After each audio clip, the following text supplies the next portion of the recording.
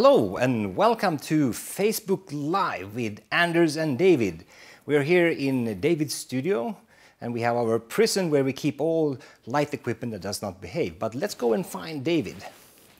See if we can find him somewhere over here. I think he will be in his bunker.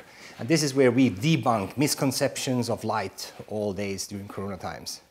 Here we go. Hello, David. Hello, Anders. Welcome. Welcome. I have set up this beautiful rig here, so you can sit here. And I will sit here. Nice. Yes. So, let's take a seat.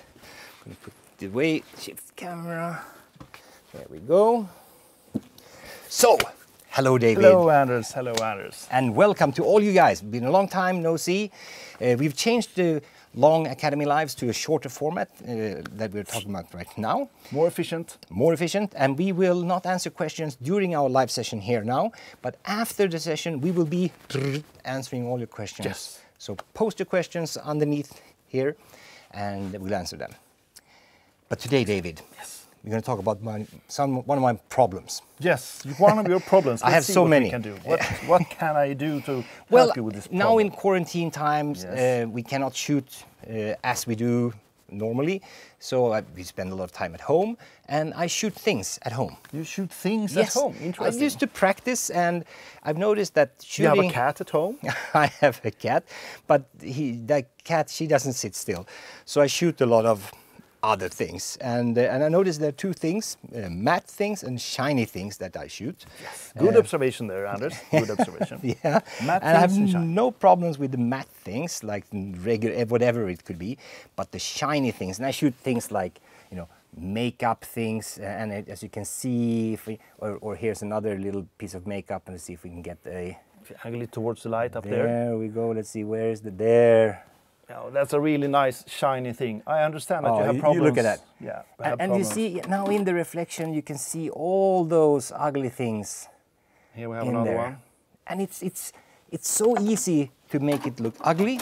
Yes. It's hard to predict, and it reflects everything. It reflects everything, and it can look so harsh, and all the light sources can be like small and just very, very strong, and it's really hard to predict, as you say. Yeah, and I'm sure some other people out there have the same problems. So why don't we talk about certain things that you can do to control these reflections? And we're also going to talk about one tool that we use a lot. Yeah, one tool. And you use a lot. I do it really, yes. I use this tool really much, very often, very often. Especially actually, with all the product portraits, all the Profoto product shoots, you know. With the black portraits of the products. Exactly. Yeah. I use this tool a lot.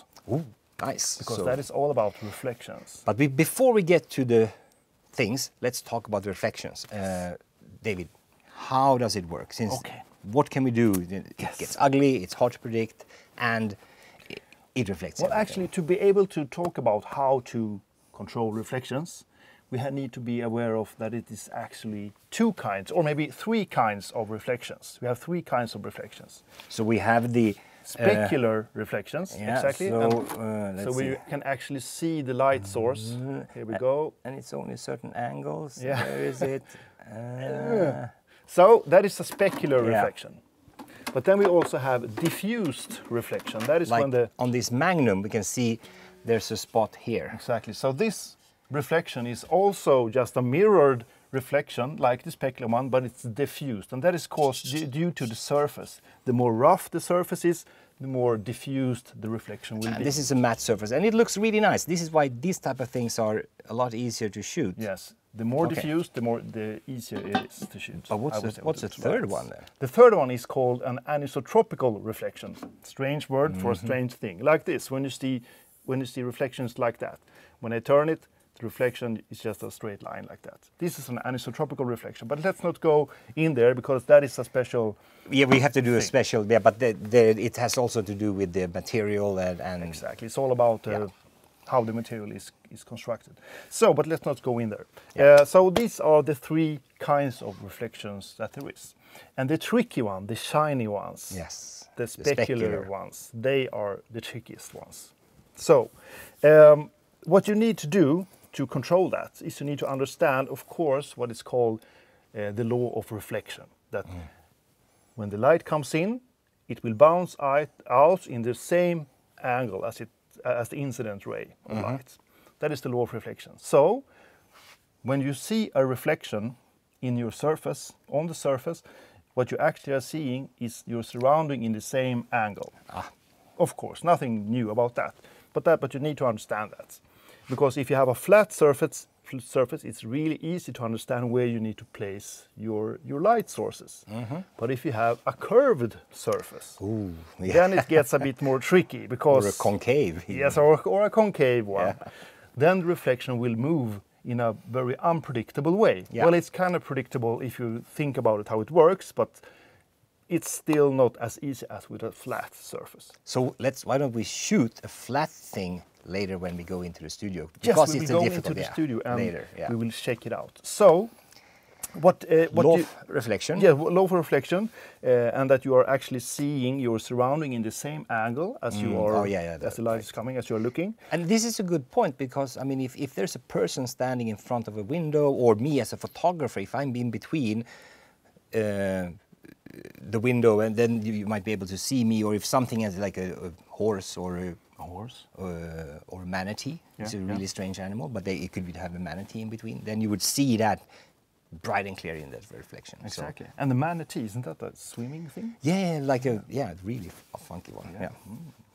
And what's the third one then? Okay, then the controlling, right? The third one is how you need to control it, exactly. And this is the way you're doing that is like this. Okay, you need to change your light sources. You control your environment, and your environment are the light sources. You need to control, you shape the light sources. So what you're actually doing is 3 things to take this in control. Okay, you need to place your reflection where you want it. You need to shape your reflection the way you want it. And the third part might sound a bit odd, but it's really important. You need to be meticulous. Really, really, really place everything with a meticulous, ridiculously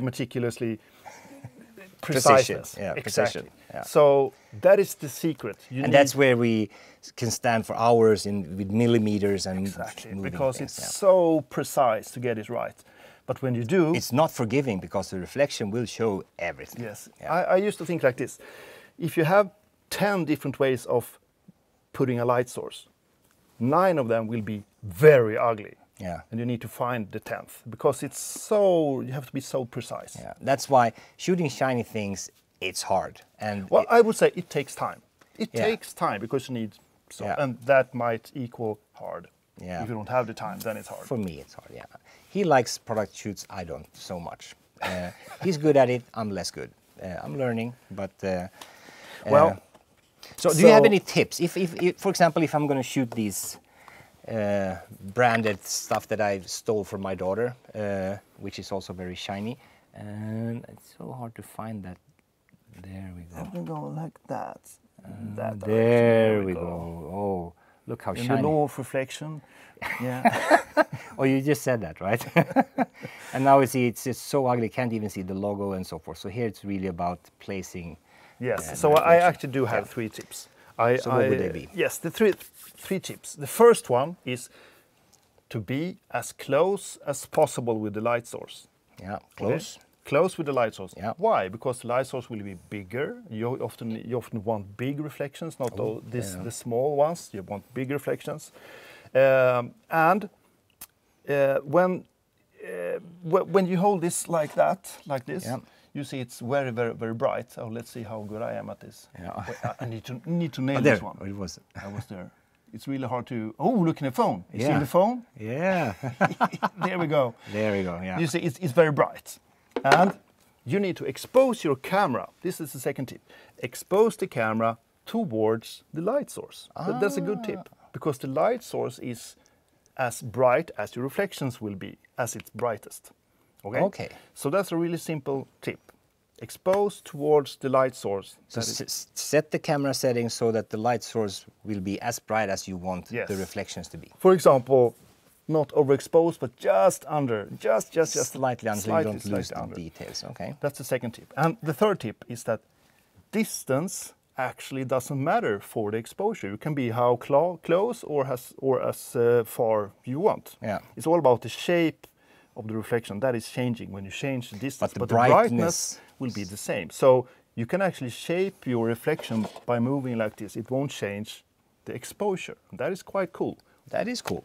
Because if I have a light towards you, you will be brighter, now you will be darker. But if you were made out of metallic, then you will be, the reflection will be the equal amount of light. Right. Same brightness, exactly. So that's the 3 tips. Be as close as possible, expose towards the light source, and distance doesn't matter. For the brightness of it. Exactly. Now, over to the tool. Yes, we like gadgets. And the thing we're going to talk about is the Profoto ProBox. This is the one that we use a lot. Yes, and I just want to say this square thing is very hard. And I accidentally call it Hardbox, but it's called ProBox. The name is ProBox. Hardbox is a different thing. It's a different episode.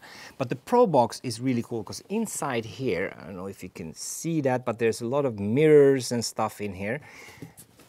Which makes that when you put a light source in here, a B10 or a Pro Head or whatever, you actually get the same amount of light in every corner and the middle. So it's really, really even light source. Yes, so the surface, this light source will be perfectly lit from top to bottom. And since your reflections are just a mirror, a specular reflection of the light source, it's really important that you have perfectly even lit light sources. And you get razor sharp edges. As you can see with this one, it really has razor sharp edges, which you don't get in a softbox. Even no matter how exactly we try to put on the diffusion, there will always be a little bit of difference. But here it's razor sharp. And if you want to, you could stack these and have like 2 or 3 of them if you want a really, really long reflection. Exactly. And I must say that when you place a reflection like this, you never want it to be just evenly bright. You always want to use the edge of the reflection like that. This isn't beautiful, but this still proves the point that you always want to use the edge of a light source in your reflection. So the edges are really important, that they are as you want it, and it's often for them to be straight. This costs about 995 euros, and then in different currencies depending on where you are. And you can also, in most markets, I think you can buy them actually on the Profoto website, profoto.com. They have a function where you can actually buy these. If your dealer does not have these on stock, you could order it directly from Profoto. It is 995 euros, but if you're serious about your reflections and your shooting products, it's worth it. Let me put it like this. Yes, it's pricey, if I may say so. And you can make the same effect with other stuff, like cardboard or stuff, but it will take more time. Yeah. It will be, you have to put up stuff, more stands, you have to put up a lot of more stuff, it will take more time. It simplifies your work, basically. It simplifies the workflow, and that is what you're actually paying for, I would say. That's how I... Then because at the end of the day, you could light things with a burning cat in a bathtub. It's more complex, but it's the same electromagnetic. So you can always work with other things. But a lot of the tools that we use are in order to make our life easier and faster, and the faster we can shoot, the more money we can make. So let's say that you're shooting watches. Like 15 watches or 50 watches on one day. You need to light it quick. Yeah. Then you get the quickness, the speed with this type of tool. Let's shoot. Why don't you take this one, and I'm going to grab this other camera here and switch over. And let's go to the studio. And let's go over to the studio. Yes, follow me, follow me. Yes, come in. Here we have, the door is open for... This is Studio 1. Studio number 1. Yeah. And here we have set up this rig to show you how reflection looks. We're in this little room. I have this little room here.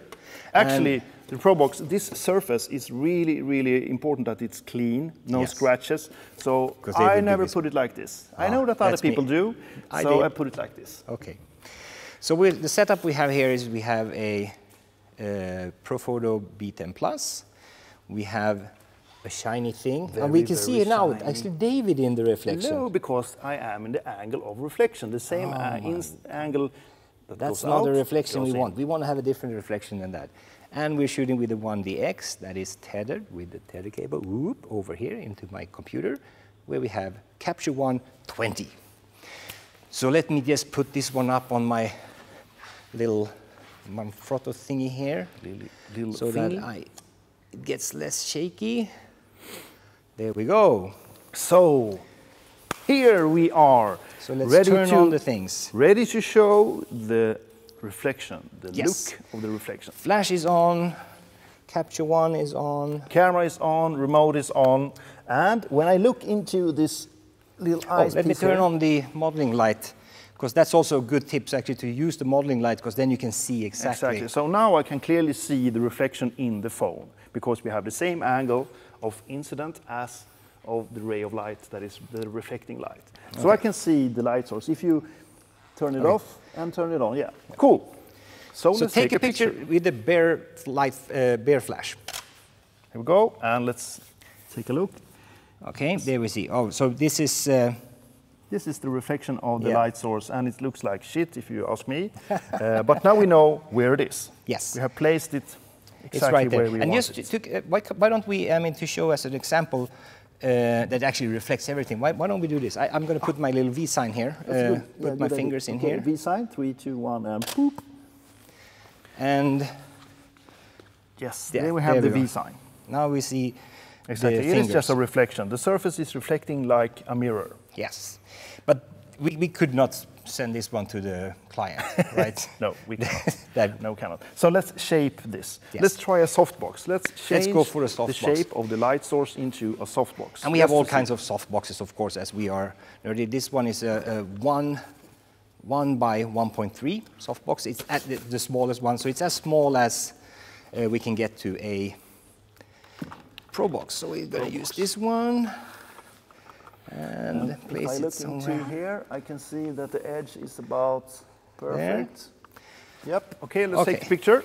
This is the reflection with a softbox. And here we go. Yes, beautiful. We have a beautiful. I mean, the reflection softbox. is placed where we want it, about Yes. halfway through the phone. And you can actually see the diffusion, the diffusion material, the edge of it. It's really crumbly and wavy, and it's actually a hole in the reflection there. Yeah, and so can we put this edge more straight? Absolutely.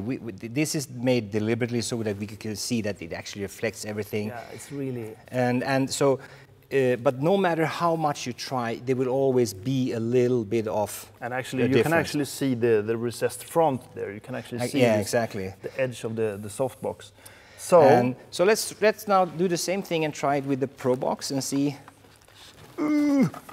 And this one I can put this way, right? Because we don't scratch that. Exactly. No problem. We're facing this downwards. Okay, so here we have the ProBox, and if you put on the modeling light, so you can see what we are having. Yeah, we're gonna move because this one is slightly smaller. Move it a little bit closer. Yeah, that's great. Now we go. have the edge where we want it, and let's take a picture. Yes. Here you can So see here- the edge. Yeah, here we see the edge, and it's razor sharp. It's razor sharp. It's really interesting that you must be aware of that the distance from the phone where we have the sharpness, the focus is set here on the phone, the distance to the light source, this will create, of course, fuzziness due to the depth of field. Yeah, and then also that's what you mentioned, that if you put the light source closer, the edge will be even sharper, right? Exactly. So be as close as possible. That's why we are close here. Exactly. So here we a very good example of the edge of the ProBox. Yeah. Perfect. And then you can do this with all kinds of makeup, bottles, or whatever shiny things you have to shoot. And so we've been kind of scratching the surface. Yeah, we're really scratching the surface. The of point here reflections on how they work. The point here is to show the edge of the reflection, and the ProBox is the master of controlling that edge. Yes. You can, of course, do that in other ways, but we are just scratching the surface on this topic. Yeah. So, but if you want to learn more and about light or anything, you can find the two of us on anything. Anything. Ooh. Just ask. Okay. If you want to learn about lights, we can be there. If you want to learn about anything, Anders will be there too. Yes. But if you go to Profoto's YouTube channel, just search for Profoto and you'll find their YouTube channel. They have a playlist which is called Academy Live, and that's where we have done episodes, about 49 or so. That's about 50 hours worth of content there, where we chit-chat about everything about lights. Exactly, and we have different topics, and it's clearly said in the title, so you can find a lot of good information in there. And I'm quite sure that maybe many of you already have seen it, but you can always watch it again, because it's quarantine time. It's worth it, yeah. And upskilling is great. It's a great opportunity to upskill and learn more. So go in and check those out. Yeah. There's also a second one that we are developing right now. It's going to be a website where you find a lot of good information. It's not done yet. We're working on it. But go there.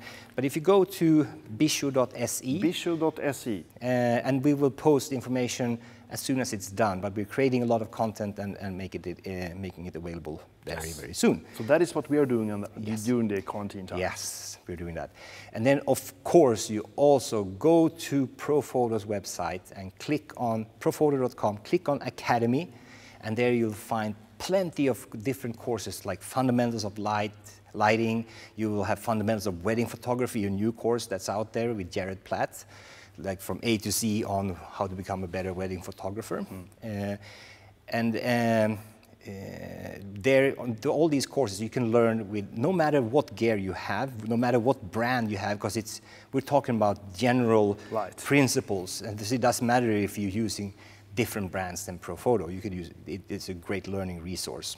And then also, if you buy a series there, you can send in your images and get personal feedback on those images. So, great resource. So, three great resources.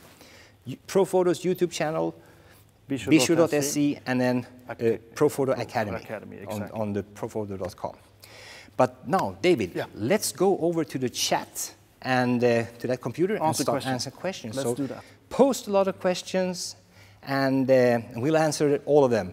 And if you're seeing this after, in a couple of days or so, when it pops up due to algorithms, we will monitor the chat. We will monitor that. So ask anything about light, I will answer. Ask anything about anything, Anders will answer.